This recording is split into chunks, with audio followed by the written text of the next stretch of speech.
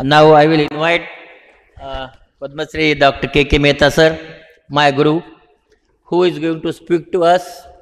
Now at 82, he is 82, and still he is operating the governors, chief ministers, and so many. Okay, and also doing the live demonstration at 82 without a single tremor, no tremor at all. And he can do the live demonstration. Just now he did it in the Bombay Ophthalmic Association in the conference. And with viral fever that yes, on that day he was running up and down with viral fever. Still he operated. And the KK Mehta is going to speak to us on the subluxated. For him no lens is subluxated, but he is going to speak to us in the subluxated lenses. Let us get the straight. So by his hand he can do anything straight. KK Mehta sir. Thank you very much, Dr. Lane. So sweet of you. I'm going to talk to you today on subluxated IOL, how to set them straight. Subluxated IOLs are always a big headache. How do we handle them? How should we really manage with them? There are, as one would say, there are various ways in which you can fixate a displaced IOL in a bag. The easiest way, of course, is simply to suture the bag to the sclera. Let me show you how it works.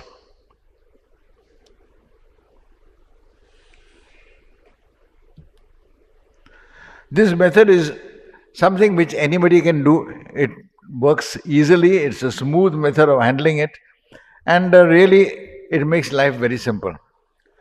Now here is a nice, beautiful subluxated cataract. You get up in the morning and look at it and it makes your heart feel happy that you are an ophthalmic surgeon. Aaj maza aayegi. Now what you need to do as far as this is concerned is very simple. The whole idea is that you are going to move that bag with the lens back into its place. Interesting thing about now, this case is of course is a Marfan's, which is a subluxated lens. You normally don't get these huge subluxations for any other reason. You need to do a rhexis. In these sort of cases, the rhexis, the only thing which you can do essentially is a rhexis utilizing a needle, because you have to do a small one. At the same time, you have to be careful that you don't tear the zonular bag at all, because the bag has minimum supports. You do a small little area, you don't need to do a big rhexis at all, because usually these lenses are very soft and you can aspirate them out comfortably easily. You just have to be careful to make sure it doesn't run up to the edge. So try and rotate around the capsular bag in a spiral manner. So you do what we call as a spiral capsulotomy, not a round capsulotomy. First do a little one, then you spiral it around until you get to the size where you want it to go. Having done that, the next thing of course is hydrodissection. But in hydrodissection here, before you do that, the most important thing which you need to do is to fixate the bag. Because what you don't want is, when you hydrodissect, the bag swells up, there is pressure on the zonules, and that is usually the time when you tend to drop your lens. So you take your bag and you support it utilizing hooks. There are an option of using capsular hooks. I am not very fond of them. They are long, they tend to hook below, and they tend to cause, and the edges of the rhexis where you have made, they tend to evert a little. So I like using these regular capsular hooks. This is a little hydrodissection, it came out. Now, of course, you do a phacoemulsification with a minimum amount, what we call a slow motion phaco. That means you have a minimum amount of fluid going in, and at the same time, you have the phacoemulsification which is applied is comparatively low. So it settles down and works out smoothly and easily without too much difficulty. And that clears out the central area which you wanted to. A little bit of polish in the edges to remove whatever is the cortical amounts which are left over. Easy way to remove this is to put your eye unit there and just to juggle it around. The next step is to use a bag support. So we use this little device where you can feed your lens, feed your loop in, and then just use a capsular ring and put it in. Remember to use a capsular ring so that it goes to the point where support is minimum, so it presses against it and supports it. And then finally take the last end and slip it in. If it goes in perfectly, your bag will not be visible to you, then you know it has gone in well. Now the next step, I want you to be with me for a minute because this is something a little interesting. This is your lens. You take a suture needle, pass it through the opening of the duct which you got it, and then take it and suture it to the end. Pull it out from the tip. So you have sutured one leg onto, as you can see, one leg has been sutured on, and the needle has been pulled out through from the front.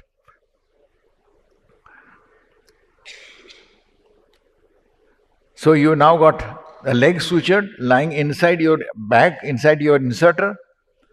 You can use any lens. It doesn't really matter which lens you use because the procedure will work equally well. That is where the suture part goes. Make sure that leg goes out first. Flip the other leg out. Hold it in place. And now take your needle, which you have now pulled out from front. So the needle has come out from front. The thread is tied to the end of the lens which is there. You put your inserter in. Now you take your needle, simply go under the edge of the bag which you have lifted up and go out into the sclera and pull it out. Once you pulled out the needle, the next step is you inject your lens inside from behind. At the same time maintaining a little traction onto the suture in front. So in essence what you have is a suture tied to a loop which has gone below the bag and which you are injecting inside. That's why I call it as the bag to the wall. Now your lens has gone inside. It is settled into place. You flip it into and put it into the capsular bag. Now this is your needle. Now all you have to do is suture your needle onto the needle which you have come out, suture it onto the sclera. Now you have two options. You can suture it, or you don't want, you feel lazy that day on suturing it. You have 2 or 3 passes through the sclera, it works equally well. At this stage, remove your bag support because now you want to pull the bag on and you want to see how the bag is being pulled. Make sure it lies in below, and now gradually as you pull the suture, you will find that the lens will come and hold up and support it. So in essence, now the lens loops itself are supporting the bag.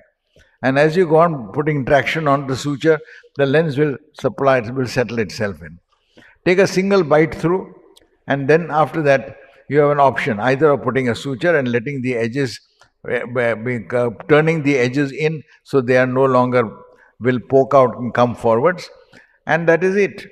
So this is a very simple, straightforward method which can be done anytime. All you have to do, as I said, is suture one of the legs on and then pass it through the sclera. Center your lens, move the posterior part. The posterior part is not sutured, the part towards is not sutured. So that is how it works simply. And this is an easy way to execute this thing.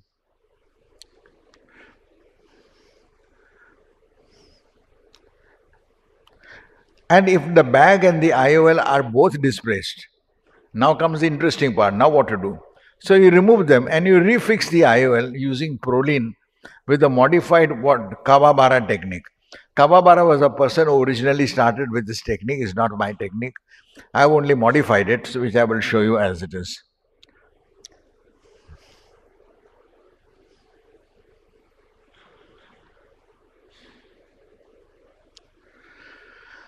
That's why I call it the Yamane modification of the subluxated bag IOL. Yamane was the one who used this technique of using the openings at the side. Now here you have a bag lens which is moving. As you can notice, the bag, lens, everything is moving. With this you can't suture it. You try suturing it, suture at one end, the other end is going to come out. So the only option right here is really that you need to remove it. You open up a little conjunctiva, lift it, open it up a little, Why do you lift the conjunctiva? Because one of these days you're going to suture it, number one. Number two, you're going to have a lot of fluid going and you don't want conjunctiva ballooning. Easiest ways of preventing a conjunctiva ballooning is to make a little snip in the conjunctiva. Makes life easy. Even when you're doing phaco, if you make a little snip at the base of the phaco, you will never tend to get it. Set your measurement to 3 millimeters, 2.5 millimeters, 3 millimeters at the side in a cross manner. See exactly how I'm doing it. Cross manner. Now the needle will go through the proximity. You put in a little AC maintainer. All these cases, a maintainer is the best idea to handle.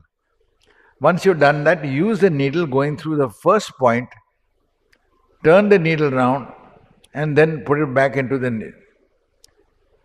So these are the needle openings which are made. They are like little tunnels, as one would call it.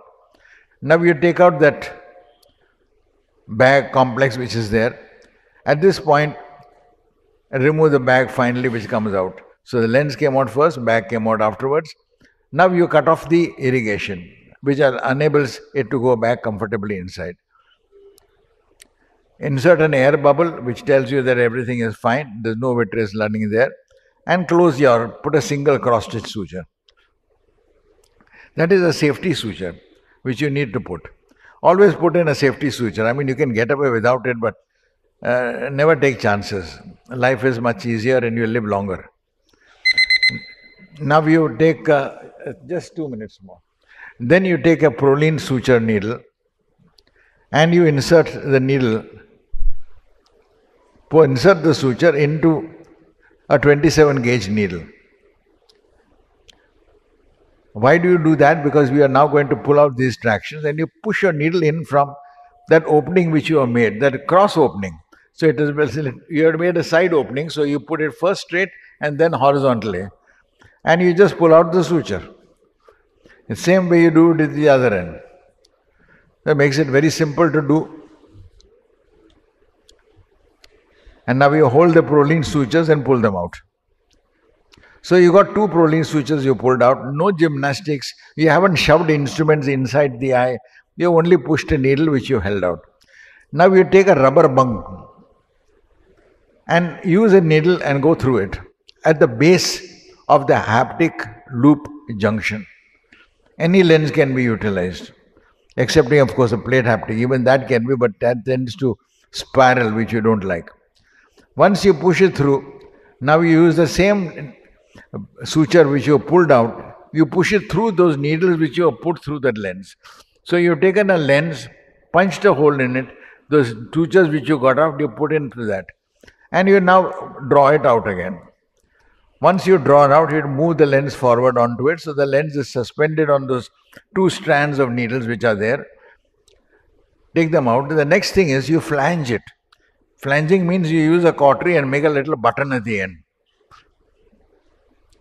This is a low temperature cautery which is available. In case you want to know where it's available from, it's very simple, you get it on Amazon. And you pull the flanges until it locks into place. Pull it to make sure it does not. And then you put your lens inside. No hassles, no difficulties. Please note, there have been no gymnastics. You just peacefully put your lens inside. Just drop it in. Pull your proline sutures on both sides to stabilize your lens. And like you did the flanging on the lens, you now flange the edges. One of the easiest ways of flanging the lenses, first you put it in and then close up your things. Usually a single or a double cross stitch is more than enough to close it. And having done that, now you take the edges of your sutures and bury them, and now you flange those little pieces left over. Hold it and flange it in. You can notice the flanging going on. And that is it. Take your conjunctiva now and put it on top and bend it in a little. You do a little vitrectomy anterior, use a little, and at the same time after doing vitrectomy, you inject in a little steroid to make sure that there is no vitreal strands there. And that is it. And then you pull the conjunctiva over and use a thermal coagulation cautery over it. So your knob is buried inside. You don't need to bury the knob, but the knob is blue color and we don't like watching it. So this is a very simple way in which you can handle these cases. Thank you so much for watching. Thank you, Dr. K.K. Mehta, sir.